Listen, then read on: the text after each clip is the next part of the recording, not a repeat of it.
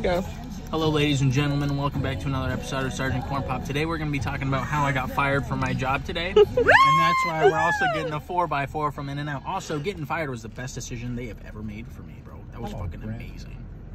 Fucking ad. Anyways, this is the 4x4. You know, obviously I took a bite to review it myself for personal benefits. Here we go. Wait.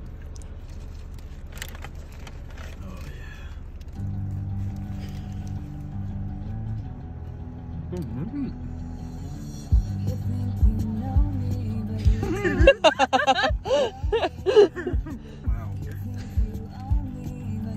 You know, I love how this song came on while he was doing it. Honestly, I'm...